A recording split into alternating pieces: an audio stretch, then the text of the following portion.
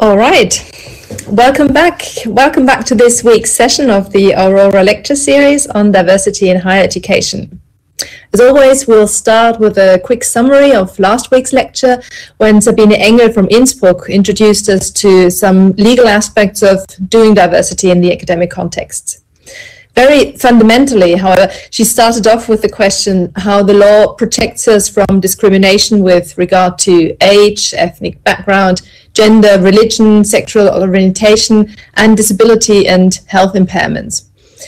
This list is the result from many debates in court and politics and represents the principles of protecting security, order, democracy in Western societies in the 21st century. It is thus, and we've talked about this in other lectures as well, it's a historically and culturally specific, meaning the list can change depending on when and where you live.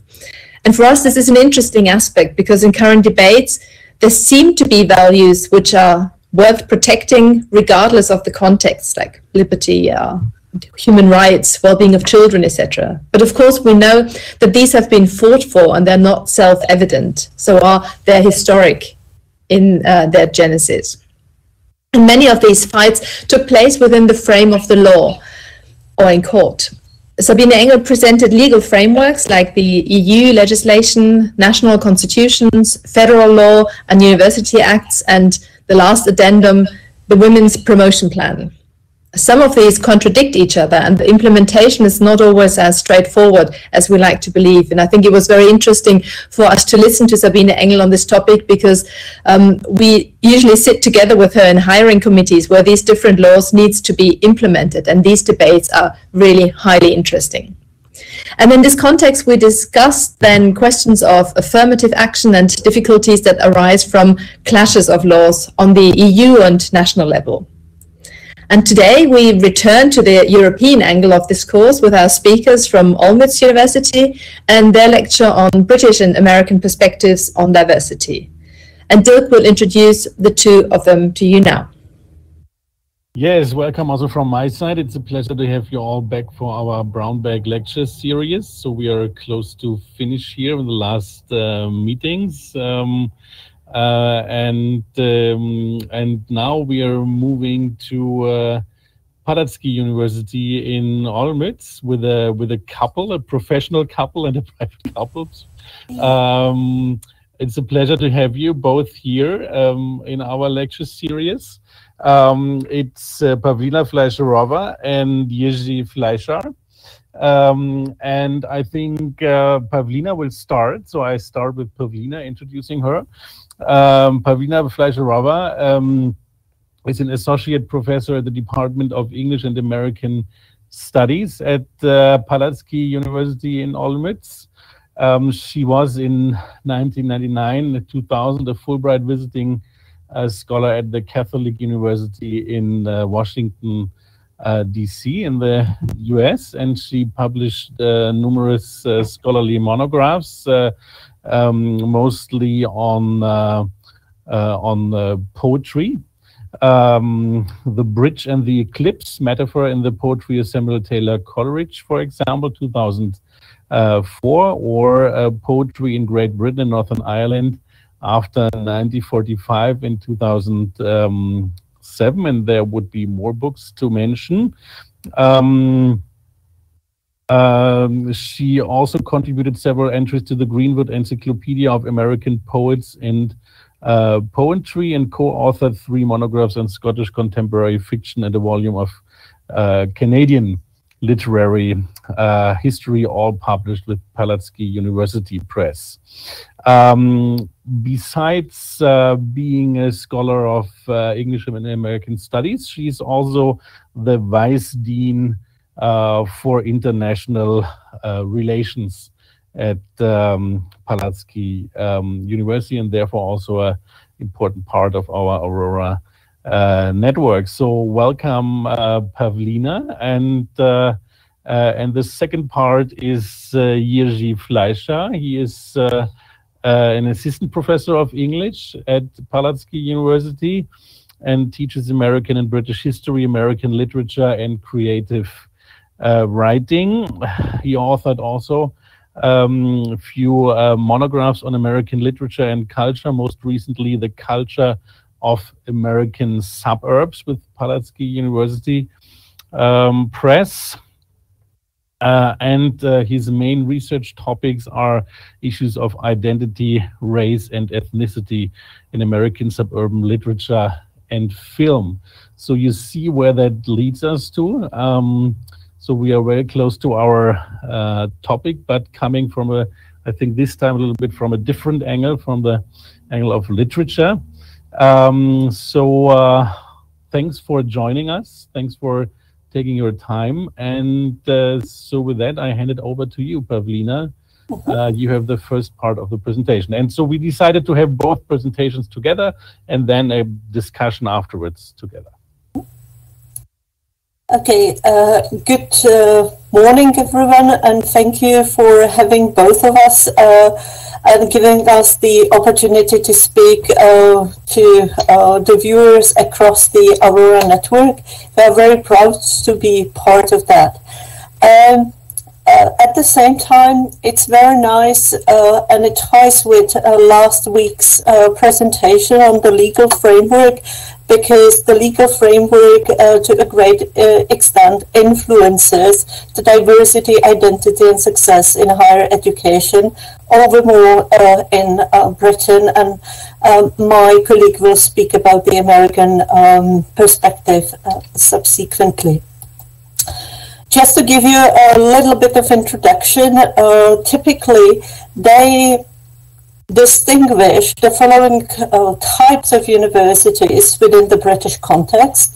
They talk about the Asian universities, and when you think about those, usually what we refer to are Oxford and Cambridge University, but also the universities of St Andrews, University of Glasgow, and the University of Aberdeen, and last but not least, Edinburgh University.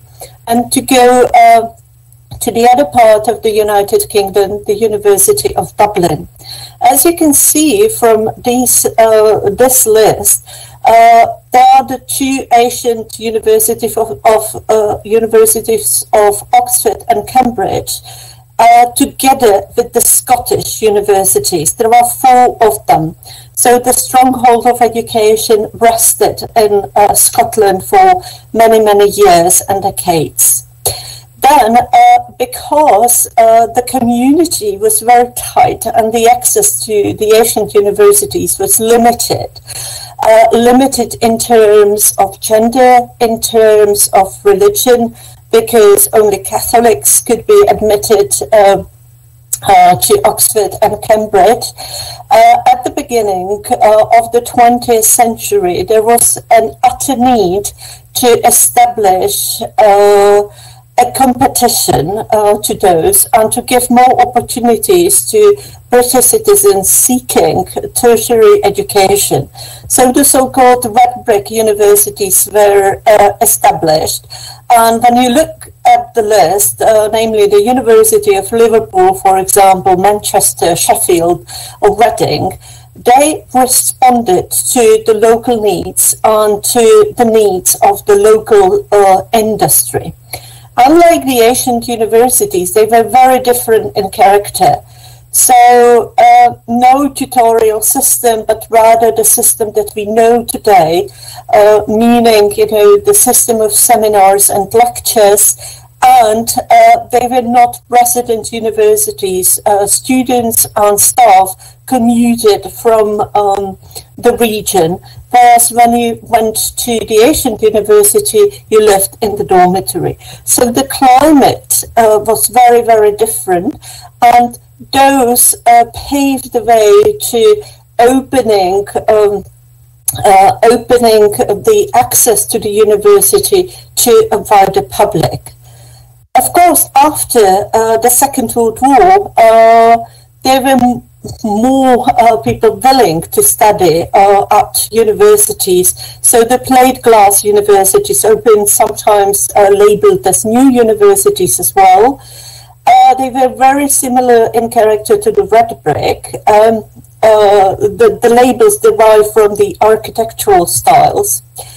And last but not least, we had polytechnics. These were higher institutions that were aiming at business, at fields of study that were very, very technical. And in the 1990s, they got the status of universities. In this context, I would like to mention the Open University that responded to the needs of British society. Why so? Because after the Second World War, many people found it difficult to go back to the university full-time because they needed to support their families and they needed to support the national economy. And that is why this distance learning was opened. And Open University was progressive in terms of the criteria of admission. They disregarded race, they disregarded ethnicity, they disregarded gender, they disregarded religion. So anyone who had the qualification to apply could apply. What students value today and what we miss, for example, in my country, is the admission system. That they have a unitary enrollment and admissions in terms that you apply and you give preference to the universities. And if you are not admitted by the first university of your choice, your application is automatically redirected to the second choice, and so on and so on.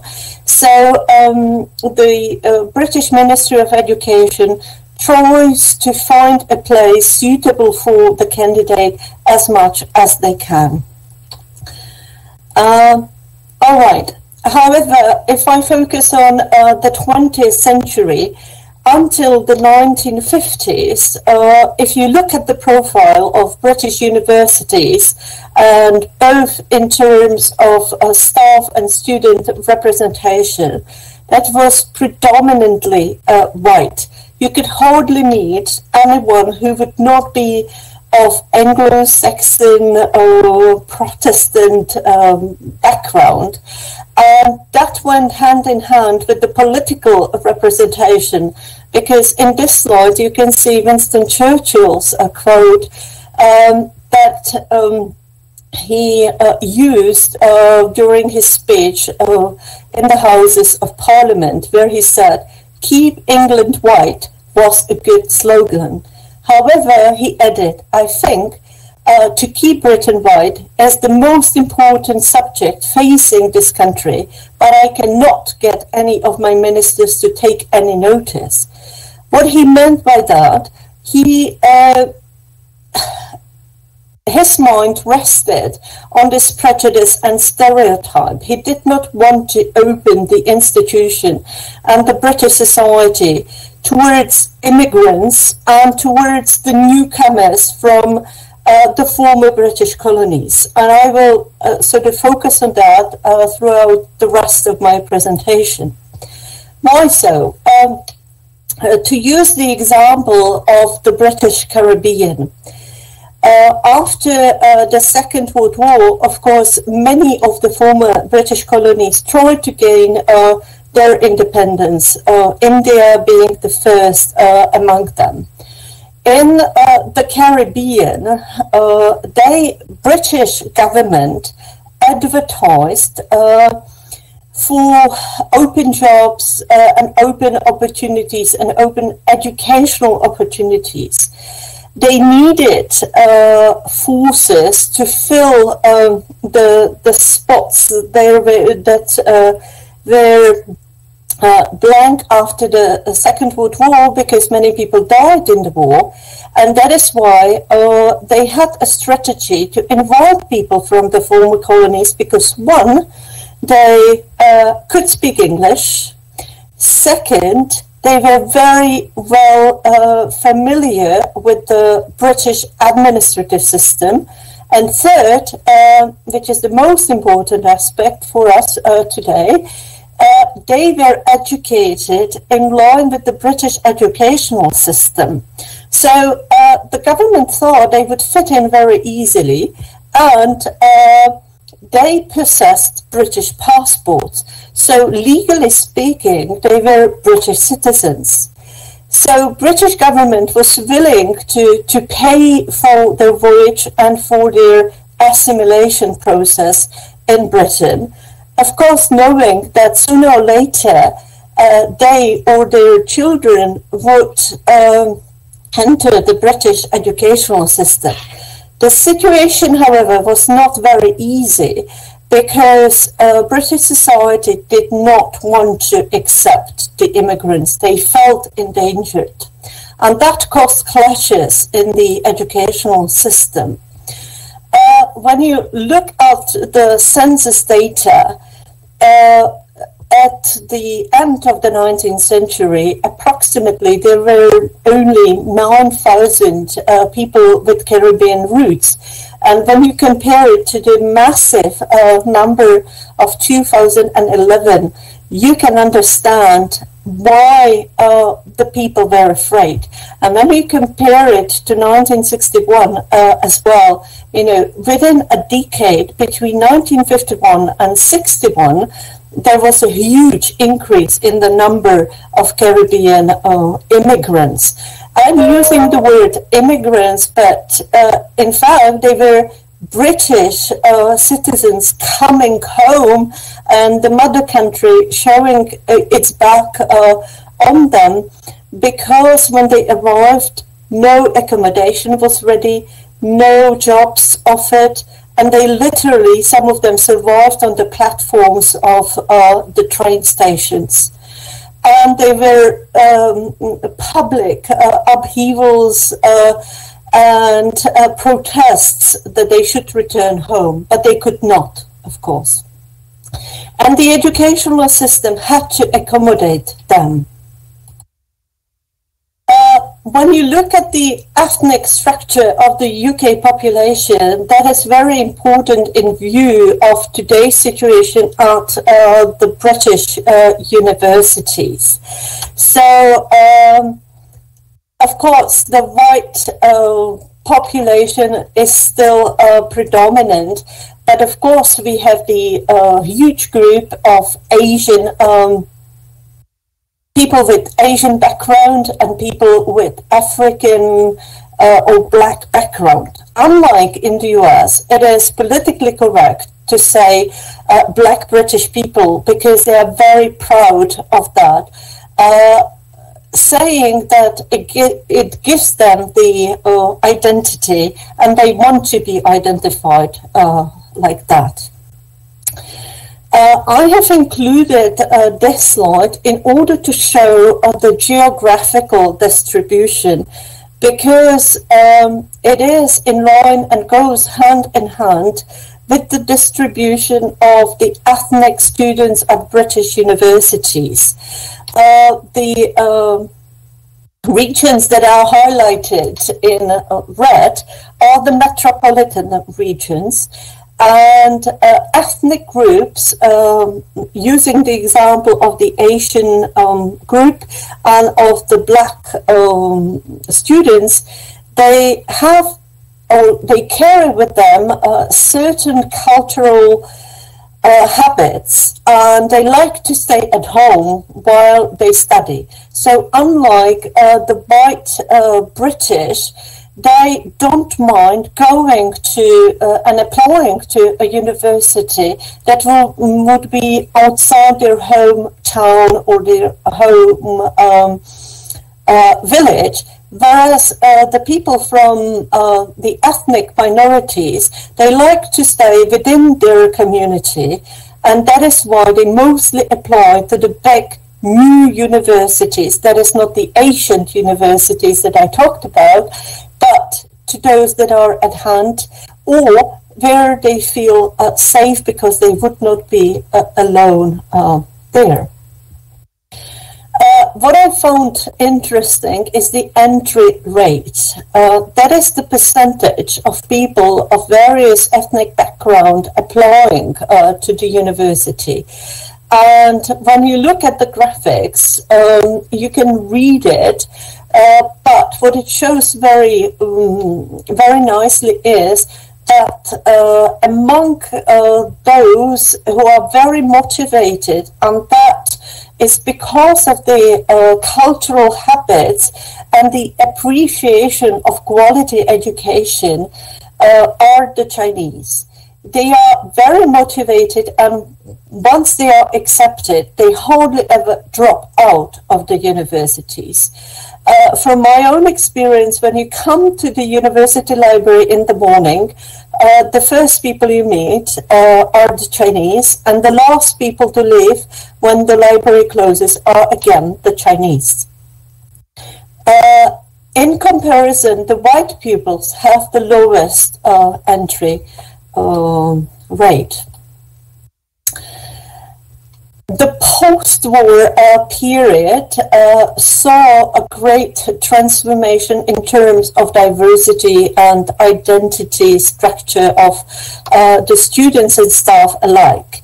So until the mid-1980s, the universities were considered to be very elitist, but the government, through a series of white papers, introduced the tertiary system as being open to a mass admission.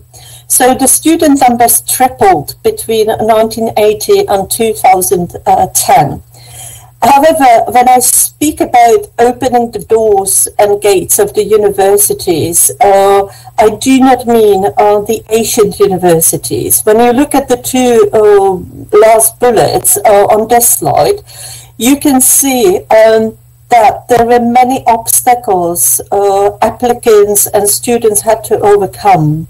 For example, women were not allowed to Oxford and Cambridge until 1870s, and even if they were allowed and completed all the courses and sometimes performed much better than their male colleagues, they could not receive a degree at Oxford until 1920 and Bevere at Cambridge until 1948. Co-education, forget about that at Asian universities until the 1980s, when many of the colleges retained separate education for women and for men, unlike the red brick or plate glass or polytechnics.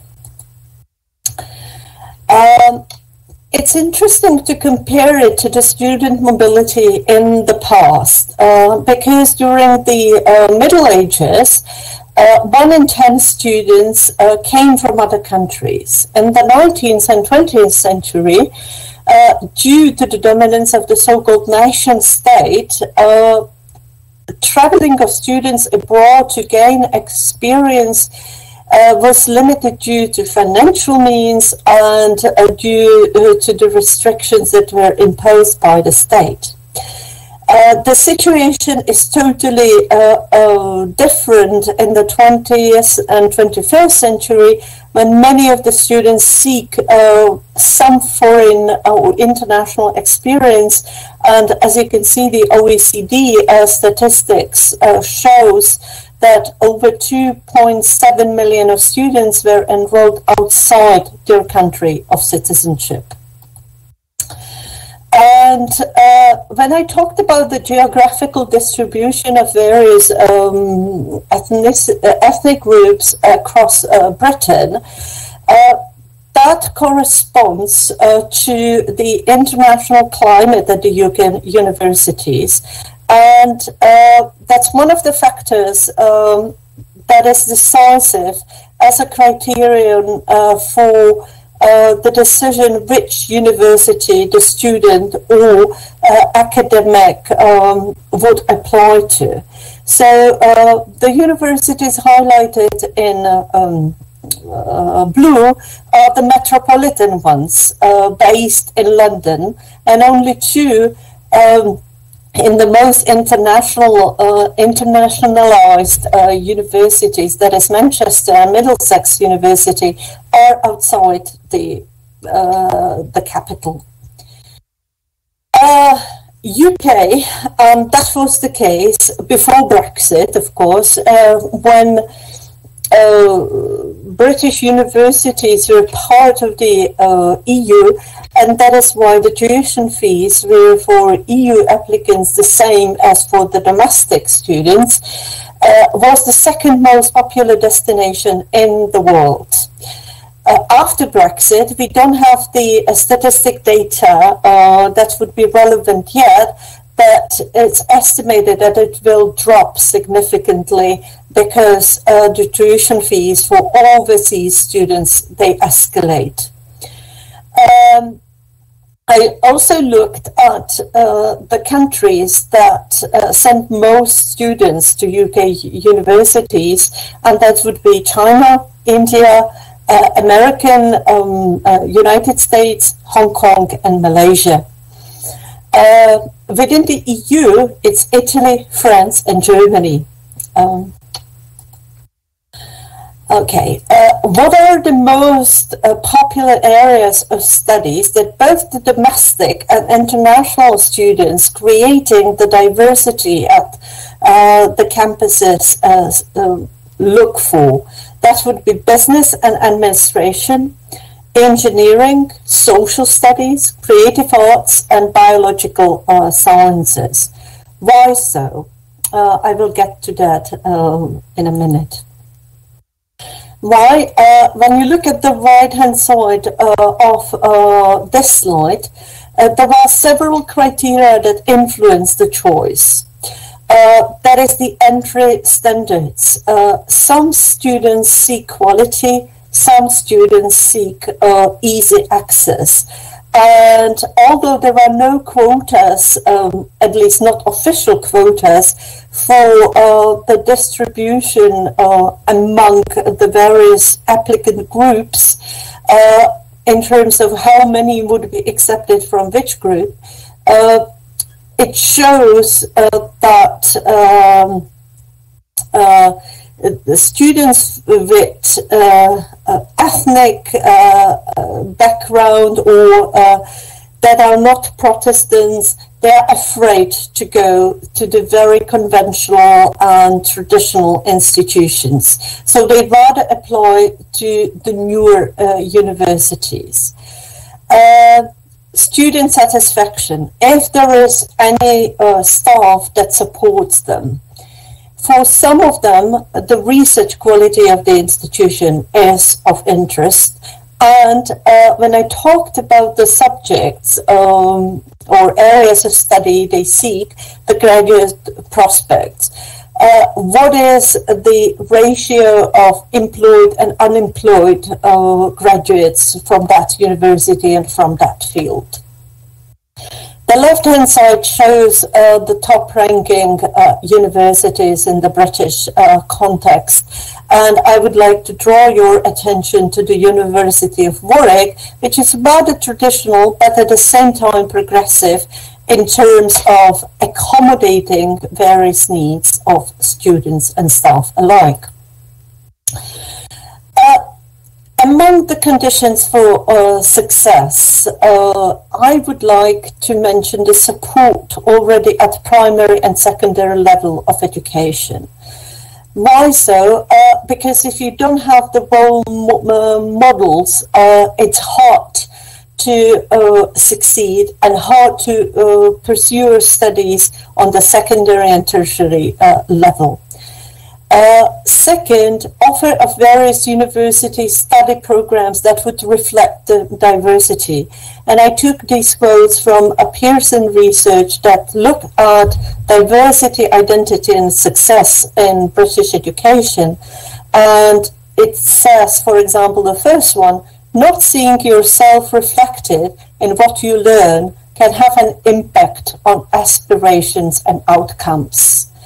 Many of our children don't have parents that work in skilled work, that have studied to a high level or achieved success in arts, for example. So it's essential children see role models being successful in all areas of the curriculum. In other words, if they don't have support at home, the system should provide for them. And within the second quote, the students find it very important to be able to relate to their own experiences and to connect to the new material to familiar concepts. Third, feeling well, that is fitting into the climate of the university. They need a support in the administrative staff and student associations. And I should also mention the language of instruction. Of course, English is the prevalent language of instruction, and most of the students who apply speak English as their mother tongue. But on the other hand, there are students for whom English is, and they use this label in the new millennium not as a second language, but they always repeat this additional language. So the language barrier has to be overcome. The universities are not a closed system, so they have to respond to public initiatives, such as the Black Lives Matter protests, and they should reflect that.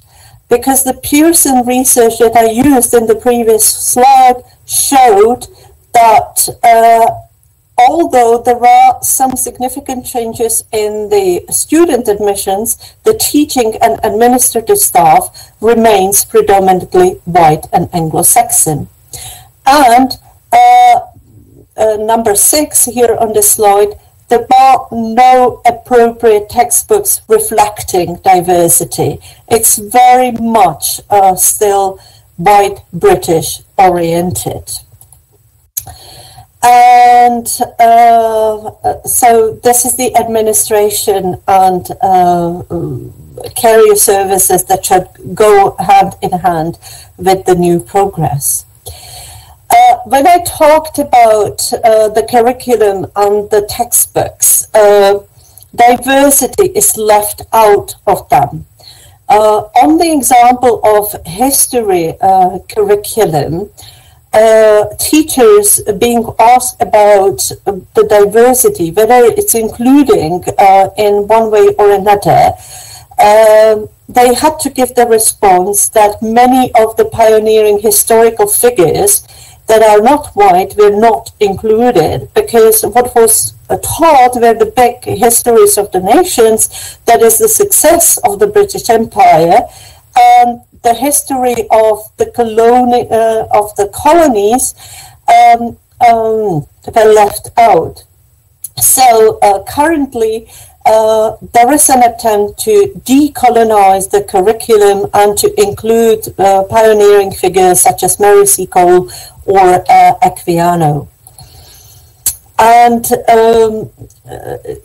to give you examples of those who made it and who contributed towards the change in attitude in higher education in Britain, let me mention Professor Stuart Hall, who was the founding member of the Birmingham School of Cultural Studies that did a lot for racial equality in Britain, or a public figure, Sir Trevor MacDonald, who was the first Black British BBC presenter, and from the history, John Edmonston, who taught Charles Darwin, and without whom Charles Darwin probably wouldn't have come up with the theory that we all know about today.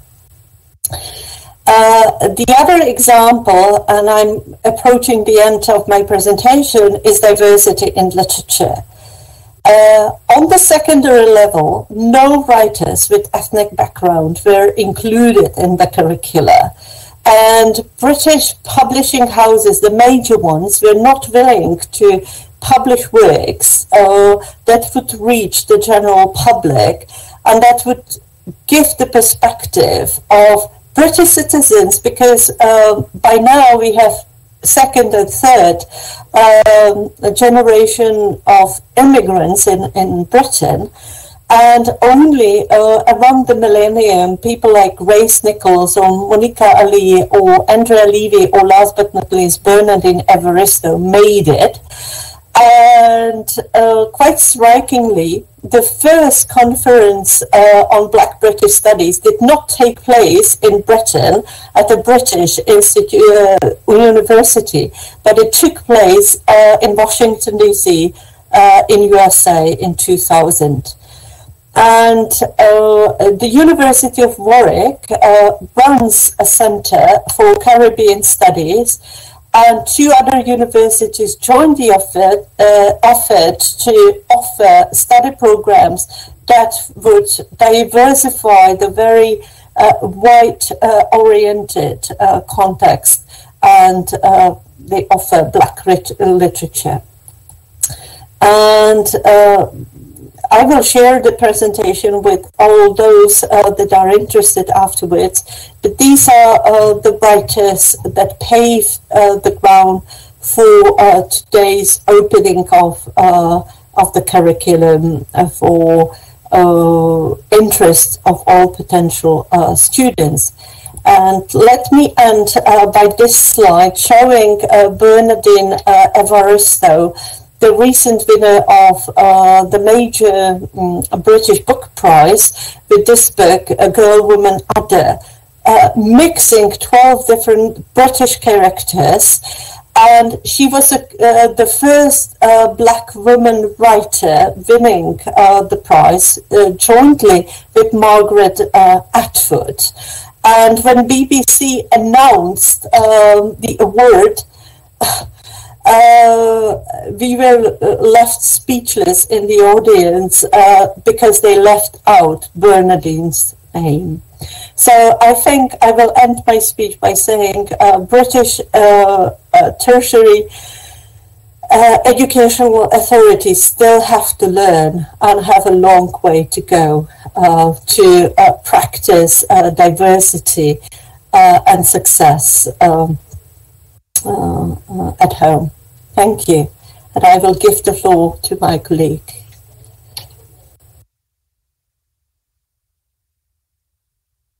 Hello, good afternoon, everyone. Okay, let me see if I am able to fast forward my slides. Yes, I am. So I will, can you hear me, please? Okay, so I will focus on history of diversity in American higher education over the centuries. I will throw in brief mentions of many different aspects, finally hoping to arrive at the one topic which I found the most hotly debated topic in US higher education since the 1960s or 70s, and that is the topic of affirmative action. So I will get to that, but before I do, a few slides to introduce a short and sketchy history of American US higher education. So here you see the earliest colleges and universities, Harvard being the oldest, College William and Mary, Yale, U of Pennsylvania, and so on, following. Now, the colonial times, higher education in the colonies had to fight for really recognition when, for example, a delegation from the Commonwealth of Virginia went to England and asked for a royal approval to set up the College of William and Mary. They were responded to by a government official when asking to be given a grant to set up an institution to save or cultivate the colonist souls, damn your souls, plant tobacco. So that was one of the challenges that colonial British government responded to, to early American attempts at setting up higher education. Okay, I will fast forward, but early centuries from the 17th up to the 19th in US higher education the curriculum developed, there wasn't any diversity in terms of faculty or students. They were pretty much all white and male, but there was a growing diversity in the area of the school curriculum. So early colleges and universities, of course, catered to the need to produce clergymen and ministers and priests. Subsequently, there were also degrees in law and medicine, but it only happened in the 18th and 19th centuries that a more broad curriculum was introduced at many higher education institutions throughout the country. Some of these included the University of Virginia, set up by founding father and early US President Thomas Jefferson, who was a great champion of a broad practical curriculum. Or later, Harvard U was modernized in the final decades, notably of the 19th century, by a long-time president, Charles W. Eliot, who was inspired by a visit to European universities early on to really advocate a great turn towards a more practical curriculum, not only at Harvard, but at all American universities and colleges. So he, in an essay called The New Curriculum in 1869, he predicted that the new curricula at US schools of higher education should abandon the limits of just studying the classics, Greek, Latin, and so on, and embrace living European languages and newly developing social sciences, and so on and so forth. I will fast forward to diversity in the area of student body as well as faculty, which is really where the most development has been happening in the US since the 19th century. So the first step towards diversity was the inclusion of women as students. As you know, until the 19th century, women in the US could not study at colleges or universities. So there were two broad reactions and policies which catered to the rising class of US women who wanted to get advanced education in the 19th century. One, some schools would gradually open doors to women students, but just a handful of pioneer schools did that. And two, the other option was setting up a system, setting up women's only colleges and universities, single-sex institutions of higher education where the new class of women students could study and the sanctity, in quotation marks, of all male traditional institutions would not thus be broken. Let me show you some examples. So Oberlin College is the leader in US higher education because in the 1830s, immediately after it was founded, it started admitting women students as a general policy, and it started admitting African-American students because there was a lot of abolitionist thinking in the state of Ohio at the time. By contrast to pioneering open universities to women or blacks as Oberlin College, famous universities such as the Ivy League ones were very reluctant and slow to open doors to women students, meaning to go co-educational. As you see, some of the big 8 famous private institutions waited until the late 20th century to really allow women students. Columbia, 1981, Harvard, 1977, and so on and so forth. Now, I have a brief argument for co-education. So real life, they argue, is co-ed, and separating male and female students is not a practical idea. Now, my next slide focuses on the ways in which the 19th century rise of new higher educational institutions catered to the women's needs. And that was the rise of women's, single-sex, women's-only colleges and universities. The proto-college was called Salem, but it's widely not recognized as the first because for many years it only had the status of some sort of primary or secondary school. So the very earliest women's-only college is Wesleyan, founded in the 1830s, and they say it's been the oldest women's-only institution in the world, which would grant even college degrees to women students. Again, I mention a very interesting group of private liberal arts colleges, very famous ones, called the Seven Sisters, which were founded again to provide in the 19th century excellent education in the liberal arts to women students, again at a time when traditional schools still didn't open their gates to women students.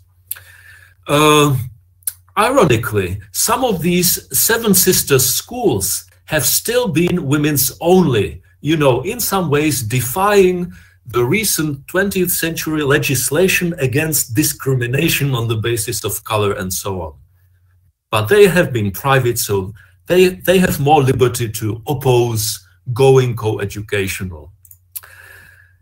Okay, these are some of the arguments in favor of choosing a single-sex institution, but anyway.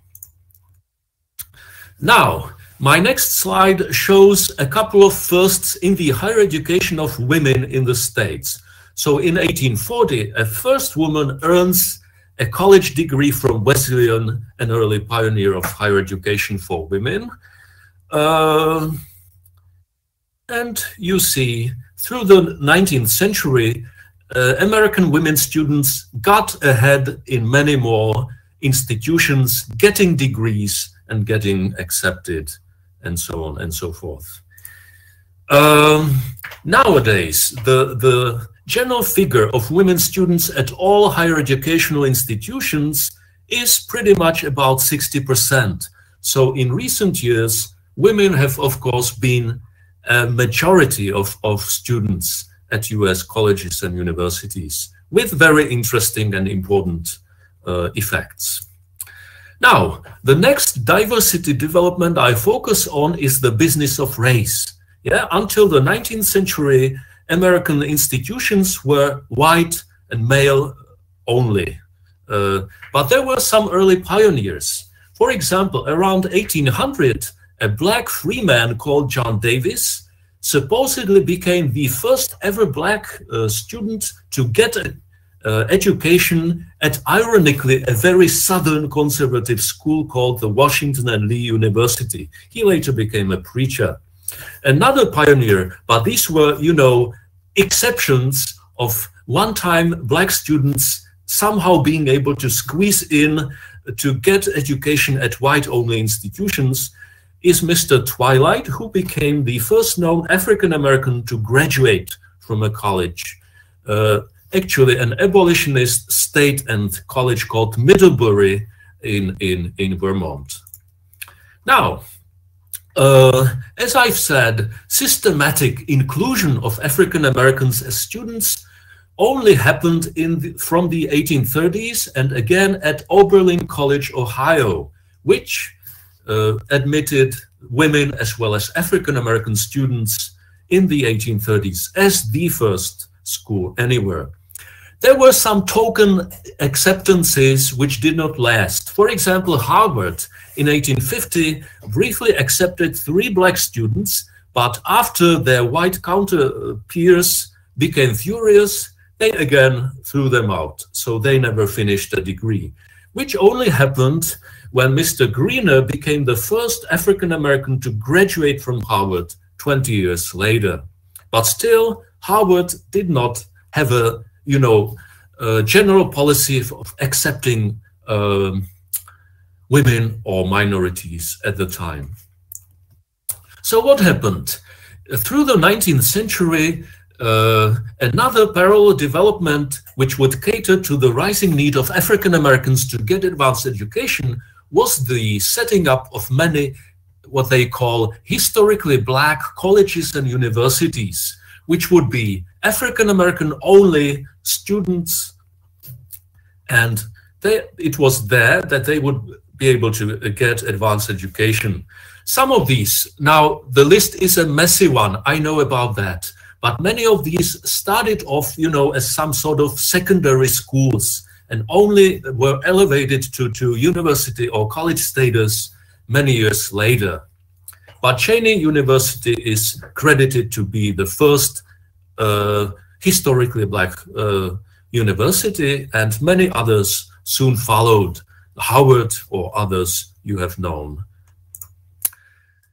Now, desegregation of higher education did not happen overnight, and it didn't happen, contrary to what many people think, as a result of this 1954 famous US Supreme Court decision on desegregating public schools called Brown versus Board of Education.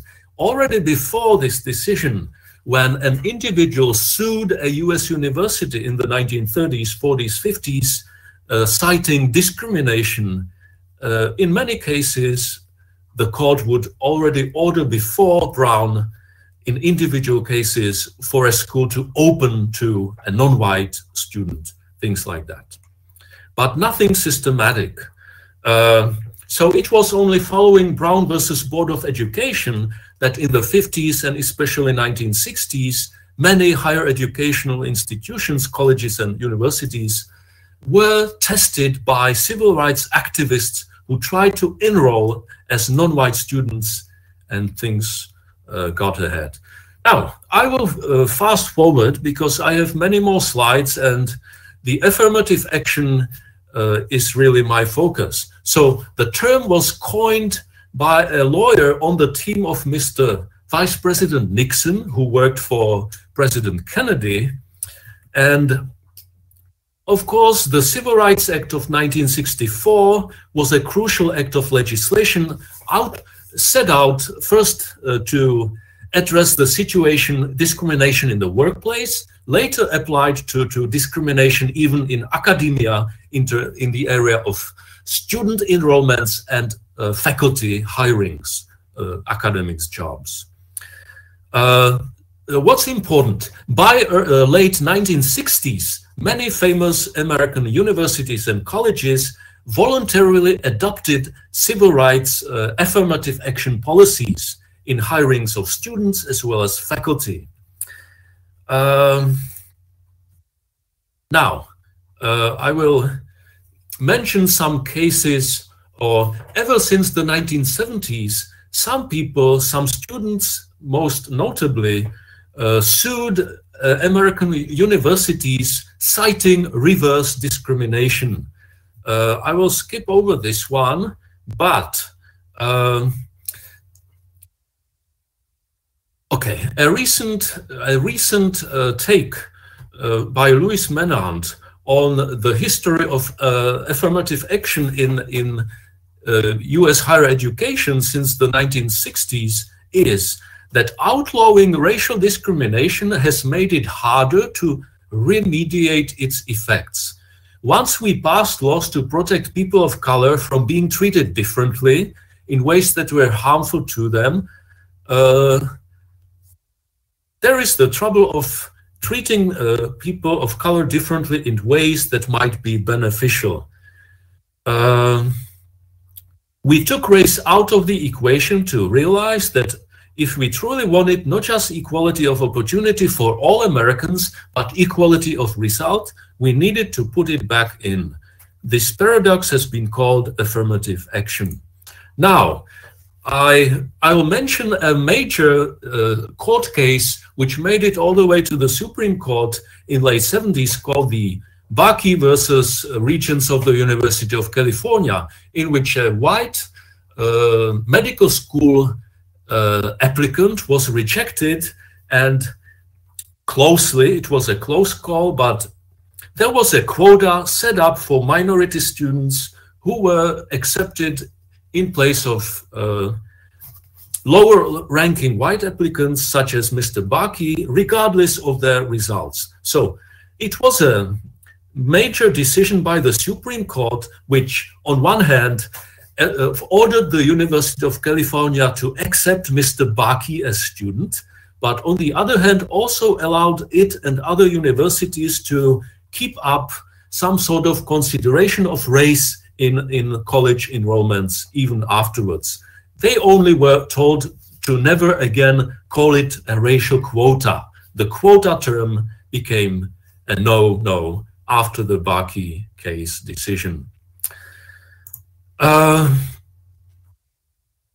So there have been arguments for as well as against affirmative action by academics, by critics, by scholars, civil rights activists since the 1970s.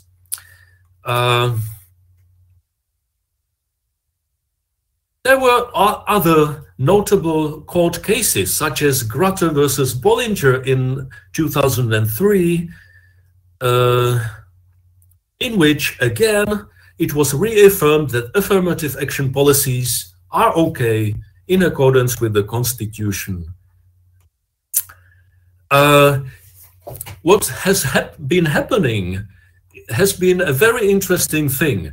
In some states of the US, affirmative action has been again banned, most notably in the state of California, where it happened in 1996, and more recently in the state of Michigan, where it was banned in 2006. Now, what happened in California? You know, advocates of affirmative action cried at the time that minorities would disappear from California schools. No, it hadn't happened like that. But what has happened in California after the ban is a major rise in numbers of Asian American students became the norm, and some sort of drop of enrollments in the African American community was a result. Now, in affirmative action policies, basically three major minorities have been widely discussed as opposed or in connection with the white majority everywhere. One, the African Americans; two, the Latinos or Hispanics; and three, the Asian Americans. So let me fast forward to some of my graphs or tables, because I have many more tables and I'm running out of time. But anyway, so this is a table which focuses on the rise of women students overall at US schools since the 1970s. Until the 70s, male students were the majority, the opposite, sizable majority of women students have been the norm for the past several decades. This is interesting because it, as you know, of the three major minorities, Asian Americans, African Americans, and Hispanics, the most successful academically minority has for decades been the Asian Americans. Yeah, this table shows you that the level of achieving at least a college degree, bachelor's or higher, is way higher than is the case for whites or for any other minority. Now, the way this traditional situation of the Asian Americans being overachievers in terms of advanced education has been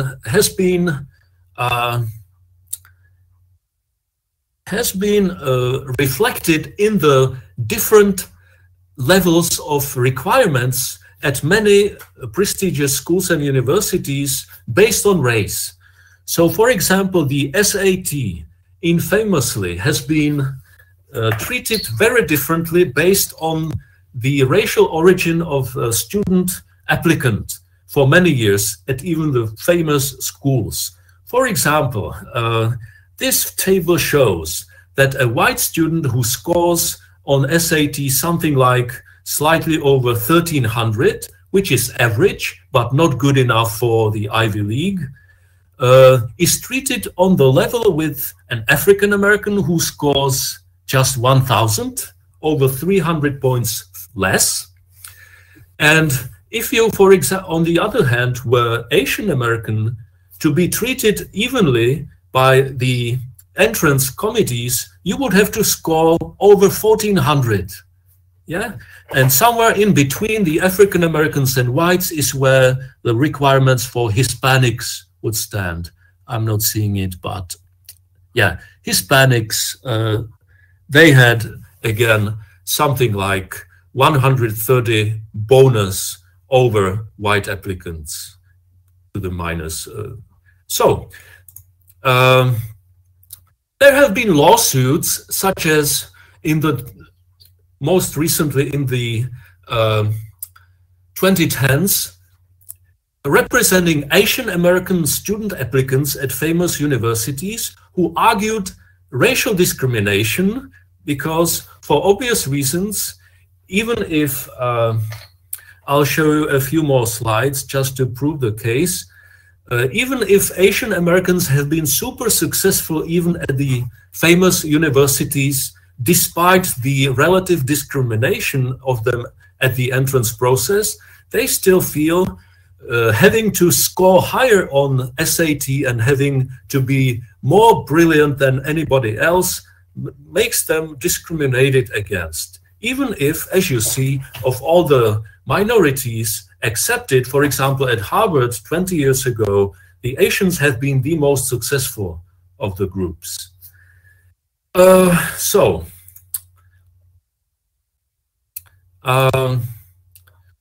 This is the most recent Harvard demographic distribution. Sorry, it's very small print and I have problems deciphering it, but the percentage of minority students accepted to Harvard last year says about 16% of the total accepted students were African American last year. About 26% were Asian American. About 13% were Hispanics, and the large figure, which is something like 50+%, have been white. Despite many claims that famous US and private universities, such as the Ivy League ones, have become predominantly ethnic, the opposite has been true. They have still been predominantly white, and the minorities have had rising numbers in terms of student body, but not so much as was thought of. Now, there has been one other kind of weird effect of affirmative action. Daniel Golden, in a book called The Price of Admission, several years ago uncovered a scandalous policy which famous US universities never like to talk about, of privileging rich white students at enrollment stage over equally or much more qualified other students. So, for example, while minorities make up 10 to 15% of a typical student body at famous and expensive private American institutions, affluent white students dominate other groups. For example, they number prominently as recruited athletes or alumni children, or there have been quotas or large numbers of white students accepted at these schools based on having a famous father, a rich father who has donated or pledged to donate large sums of money to that school, those kinds of things. Okay, even some famous politicians, you know, have graduated from famous schools, but it doesn't mean that they were entitled to be accepted as great students in the first place. Some notable recent politicians may be mentioned, who got in, for example, to Yale as a result of being kind of legacy students. Legacy meaning having ancestors who have already studied there and perhaps contributed a lot of money as well. Now, I'm sorry, I'm not seeing quite well. My slides are small print, but this is a demographic of another important and highly debated thing, which is a typical famous American university's faculty demographic makeup. What you cannot easily see is that at Harvard in recent years, women and minorities have constituted slightly under 50% of all academic positions. So it's been still a predominantly white and male institution, even if the numbers of women and minority professors have been rising. I have one more area which is of much interest, and that is again the university system of California. As I've said, in California, affirmative action as a government policy was banned by statewide referendum in 1996, but it doesn't mean that California schools have grown completely racist and segregated ever since. No. What has happened in California, that the most numerous student group has been the Asians, who have took over from whites, who are number 2 most numerous group. Number 3 have been the Hispanics, and only number 4 have been the African Americans. So higher education schools in California have become, after the ban on affirmative action, predominantly filled with Asian American students. For obvious reasons, they have been overachievers on tests and things like that. However, many critics of affirmative action, I'm not really a fan of that, but many people say, hey, for example, if California has been predominantly Asian American, why not have a corresponding number of Asian American faculty at California schools? This, however, has not quite caught up.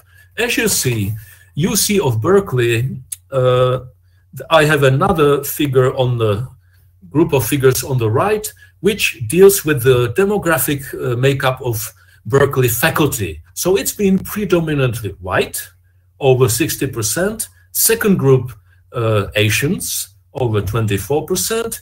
And just number 3 has been the African American professors at Berkeley, numbering about 10%.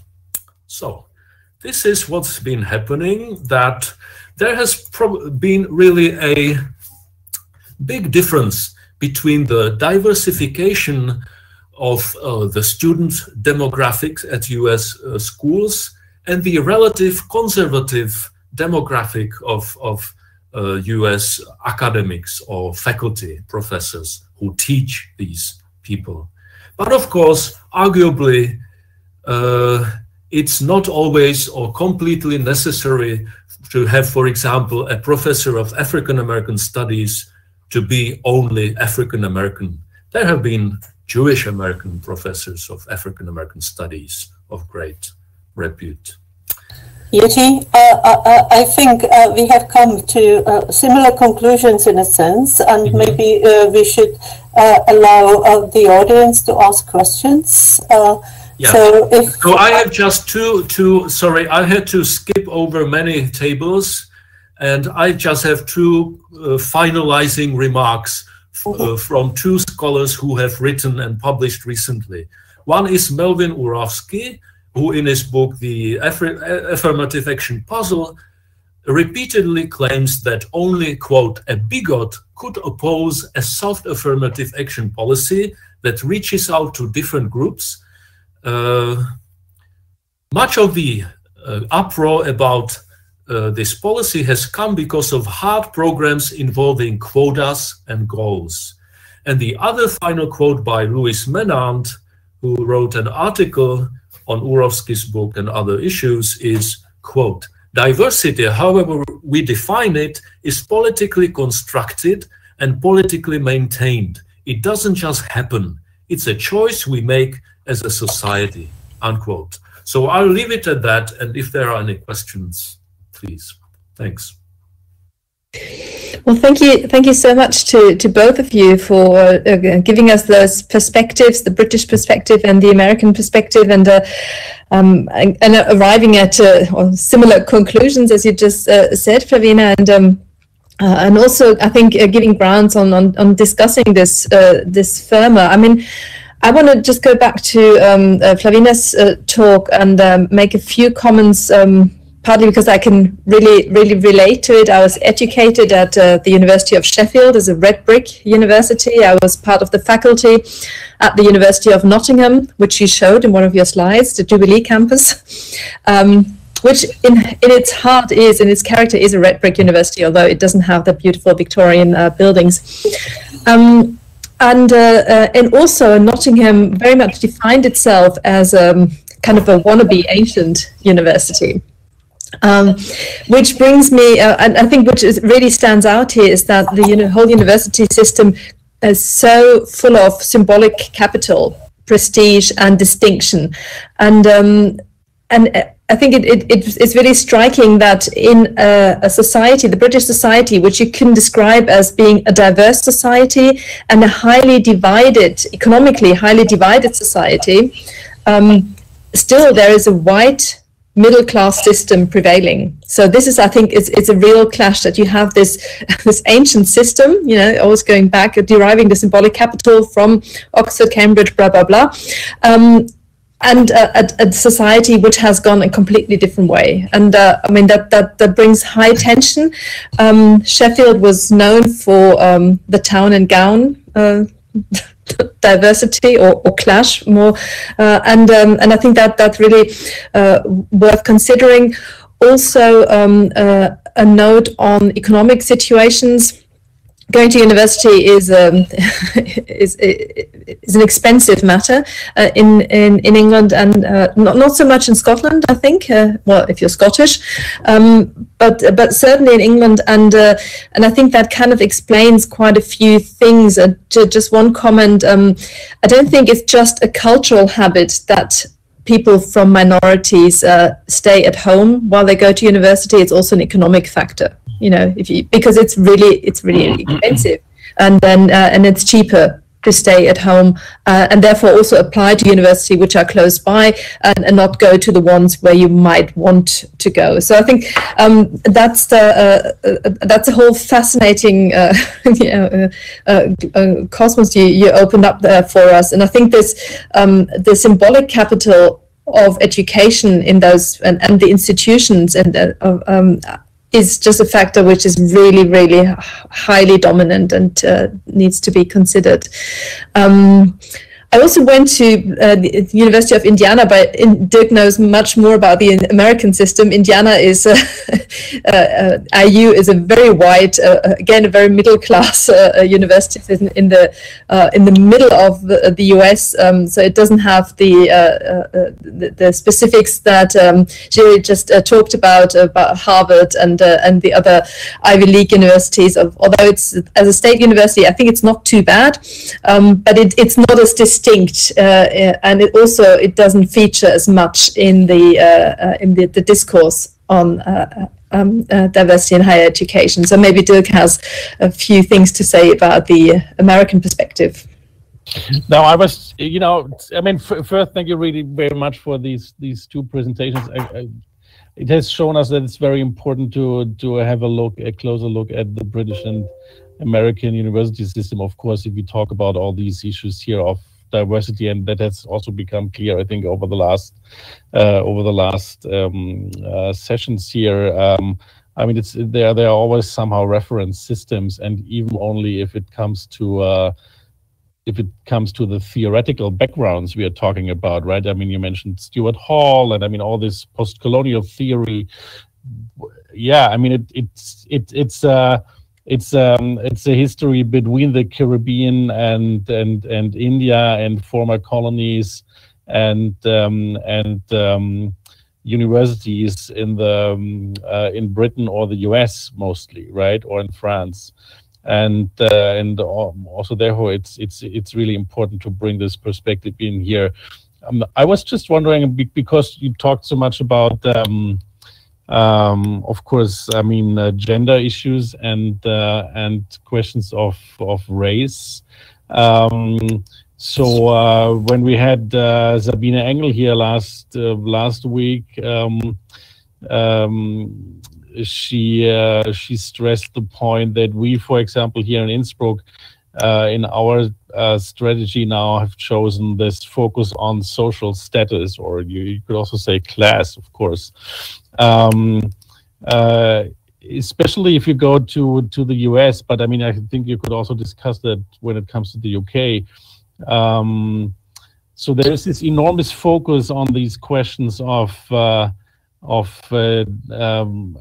ethnic diversity at the universities, but at the same time, of course, as Silke already said, I mean, we know it's mostly a question of social status if you can enter one of those universities, and especially in the US, right? I mean, it's enormously expensive to go to one of those universities, and it really defines the rest of the lives of the students, right?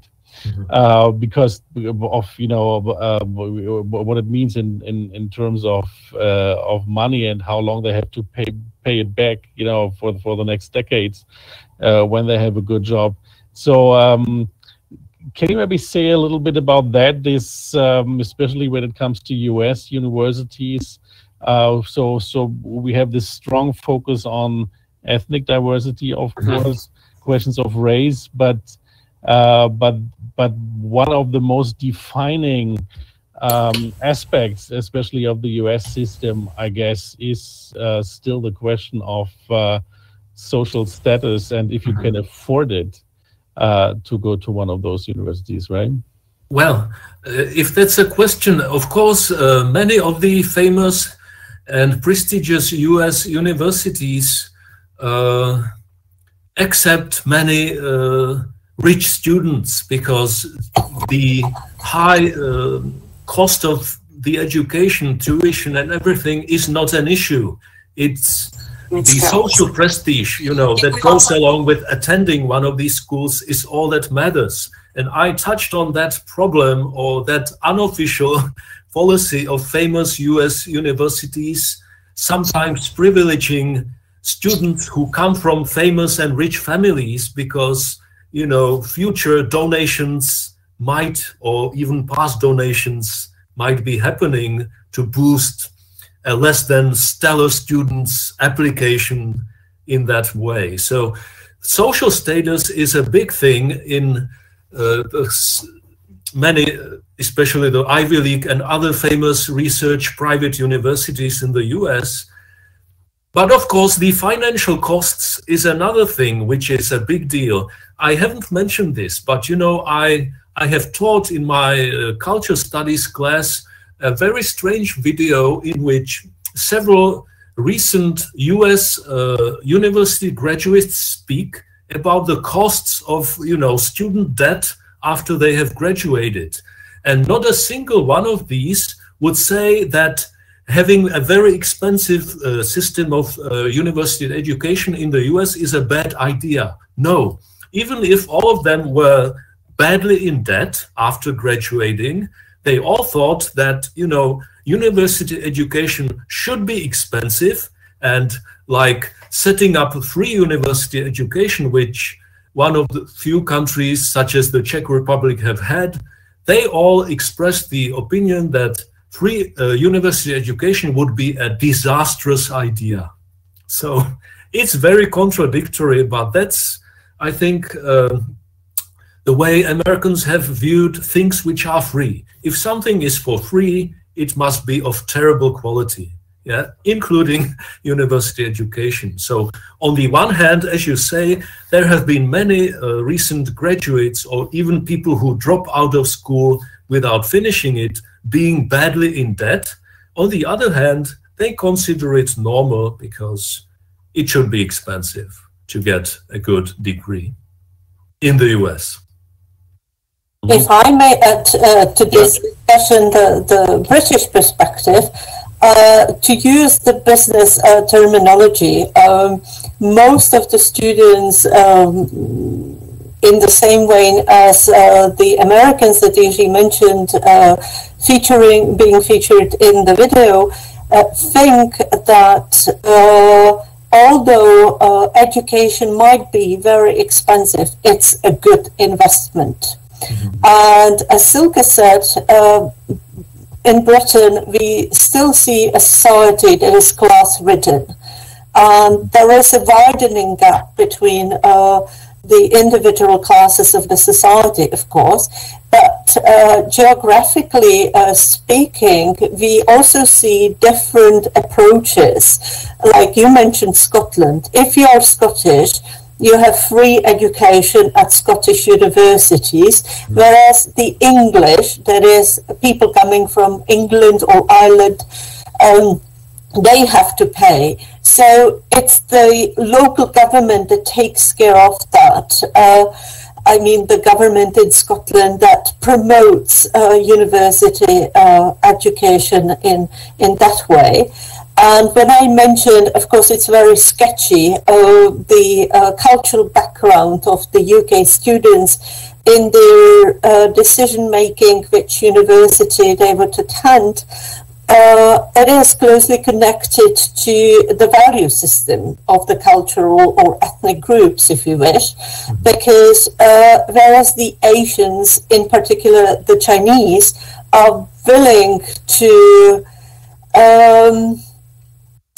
victimize the rest of the family in financial terms, that means they would all contribute towards the cost of the education for the members of the family, you know, because they see that if they graduate from a prestigious university, that in all probability it would open the gates to good jobs. Whereas the black people in Britain don't have education in the system of values so high as the Chinese have it. And that's why they rather prefer to stay at home. And the Asians, unlike the black, the communities are larger at university, so they feel somewhat safer at the campuses. They click together. They like to be together as a community. There are Chinese clubs and so on. So it's a difference in attitude, I would say. I mean, it's I think it's really important to underline what you just said, that in the British system and also in the American system, education can also be regarded as a commodity. It's an investment, and it sells. And I mean, it's so interesting that here we talk about who is admitted and the percentage of Asian, etc., etc. Nottingham had a Malaysia and a Singapore campus. So it's not about getting people here to pay. I mean, they offer the British good, the British commodity. In those places, we had the opportunity to go and work over summer, teach over summer. It was highly paid, and you would get sort of the Nottingham degree and as the investment, but you didn't have to move to the UK. So I mean, these satellite campuses is that's it's also, I mean, it's an idea. It's a big selling idea, and it kind of undermines what we talk about diversity and who is admitted, because the universities itself start selling abroad, and I think that's very interesting as well. I mean, yeah. it's not only abroad, but if you take the example of the University of Newcastle, just on the Scottish border, right, very close to the English border, they don't have the satellite campuses abroad, but they have set up a campus in London because they want to reach a different audience. So we have the satellite campuses abroad, like many of them in Asia. Our university has set up one as well, but it's interesting to see that within the domestic market, you know, they try to reach the metropolis as well. Mm-hmm. Can you, Pavlína, maybe share a few thoughts on the UK system after Brexit, how that affects the whole scenery? I mean, it's of course it was I guess it was a huge change, you know, when the UK entered the EU, because it made it much easier for European citizens to go to study there.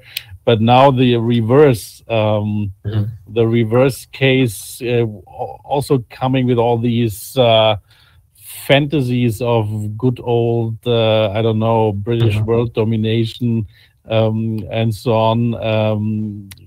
Can you tell us a little bit, in your view, how the Brexit changes the British university system? Massively, I would say. My background is in English studies, and that's why it makes our situation really difficult for international cooperation, because the financial schemes have changed tremendously. There were two factors influencing the current situation. One, it's COVID, of course, and second, it's Brexit. And the third factor that I would mention are the financial funds available. Whereas in the US context, we have all these schemes for scholarships and supports, and if you study within your home state, the state universities are free of charge. In Britain, it's much more difficult to get a scholarship at the prestigious university. And knowing it from the experience of some of my students who decided to go and study on the MA level in the UK before Brexit, even before Brexit, they said, you must survive, and they use this word, survive the first year financially. And only then you can ask, based on your performance, for various scholarships. So, and for example, Oxford and Cambridge, they ask you to prove that you have sufficient financial background that enables you to study at the university. And these financial funds must cover not only the tuition, but also the sustenance, that is the living costs, etc. And they check it to that extent that it must stay on your bank account for a substantial period of time. So after Brexit, some of the scholarships are not available to EU or in general overseas students. And the tuition fees are, of course, much higher, because we are now in a different category. So I think, of course, it is too short a period to have hardcore data, but there is going to be a drop of international presence, international students at British universities, simply because they will not be able to afford it unless they have a financial backing from their home countries. And in terms of research cooperation, and we can see it within the Erasmus, since they are not part of the partner countries group anymore, it's difficult to continue, not only to set up new, but to continue the current relationships and exchanges that we have, because there is no EU funding for it. So whereas EU scholars have still some funds available, British scholars are left alone, so to say, and they don't know because new schemes haven't been set up on the British side. They don't know how to continue and are very hesitant to enter various projects, not to say or not to mention that they cannot be included in EU projects as the core members anymore. Okay, I think we are at the end of the time. Is that correct, Silke? Thank you so much, Pavlína and Jiří, for your two presentations, bringing the US and the UK situation to us. I think that was very important. We have one more meeting to come next week. And finally, going to the northern part of our AURORA network to the University of Iceland. With Brynja Hallstórsdóttir Gudjonsson and Karin Ruud Gísladóttir. And they will talk next week about leading equity initiatives in Icelandic higher education, a view from the University of Iceland. Do you have a final word, Silke? Two words. Because Brexit makes things so difficult, that's why we need AURORA and other schemes. I think that that can hold up. And perhaps as a summary, I just want to draw attention again to that last quote, which you can still see on the slide. I think that's very fitting for the entire course. Diversity is a choice we make as society. Thank you very much to both of you for your presentations. See you soon. Thank you. Bye. See you next week. Bye-bye. Thanks. Bye.